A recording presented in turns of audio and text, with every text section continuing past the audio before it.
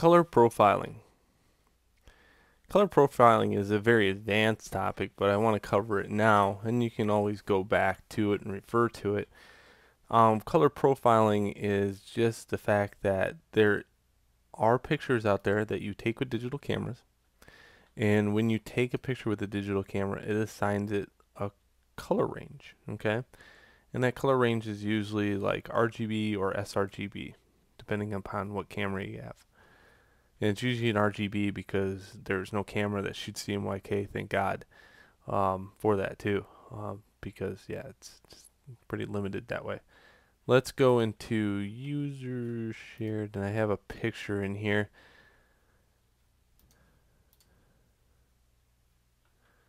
And I think it's 56, I believe. Yep.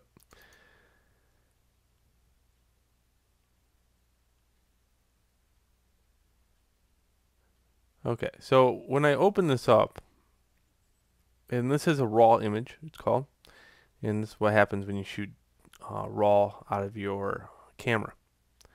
But down below it, you notice that the camera assigned it an RGB, okay, right here below. So now it's in RGB.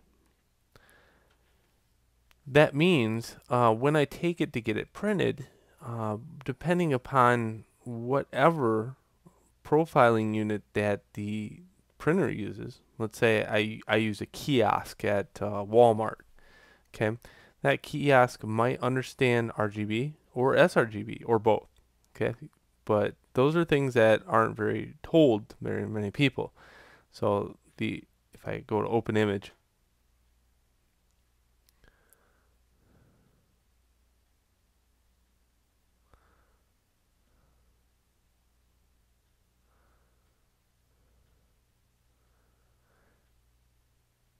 being that it's RGB, it has a pretty good gambit of color. And another thing, remember, gambit means a very wide variety of color, a very large spectrum of color. So this is very large here, okay, between the values of red to black or blue to red. There's a large gambit.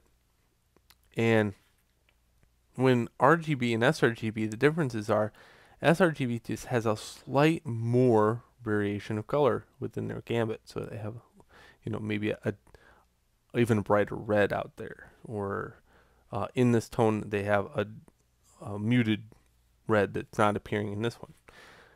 So is it so powerful that we're going to see the change? Not really. Let's go in here and say image edit, assign profile, and let's assign this a profile of sRGB, okay? And you see a slight change there.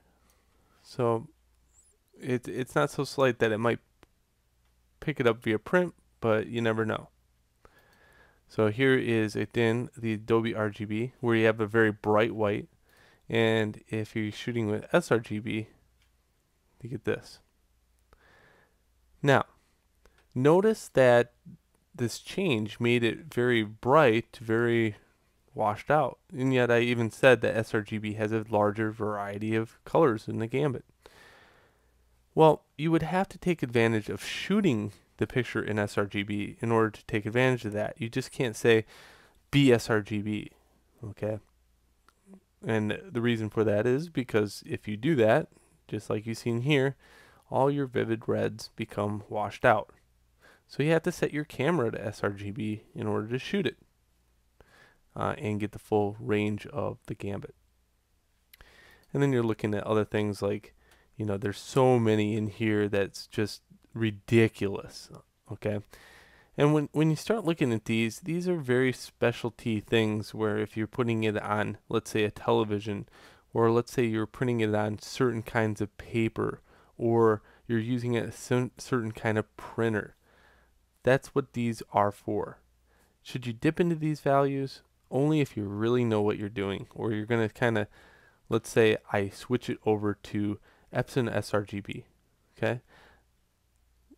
Low change.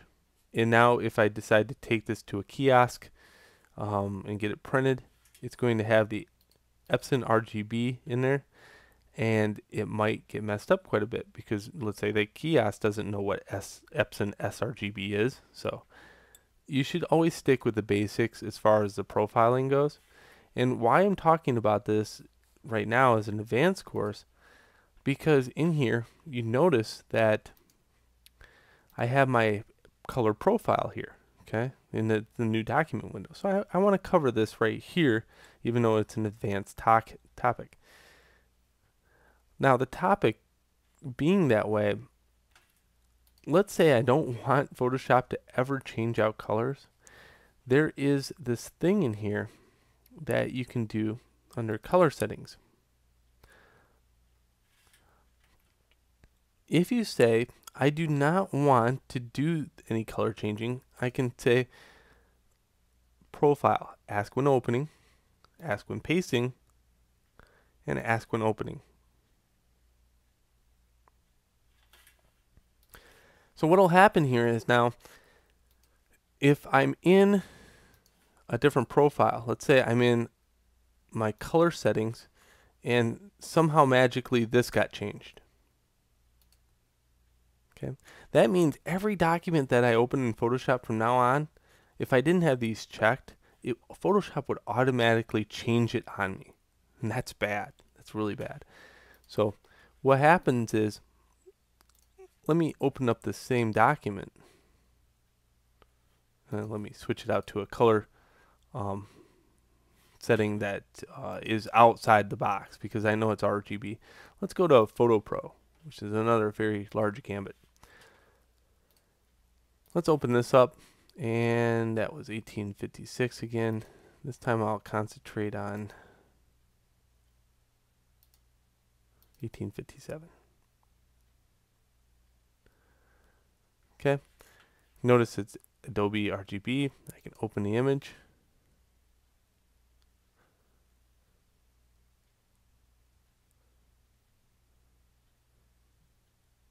But now it says stop.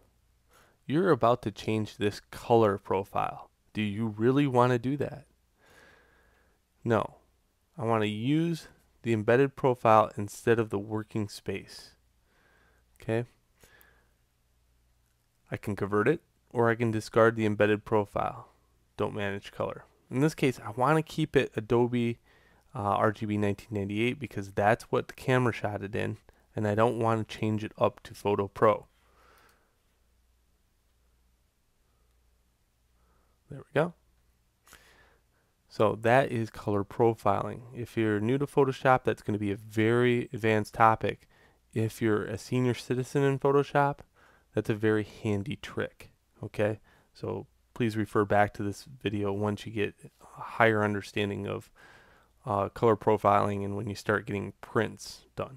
Okay, all right, please move on to the next video.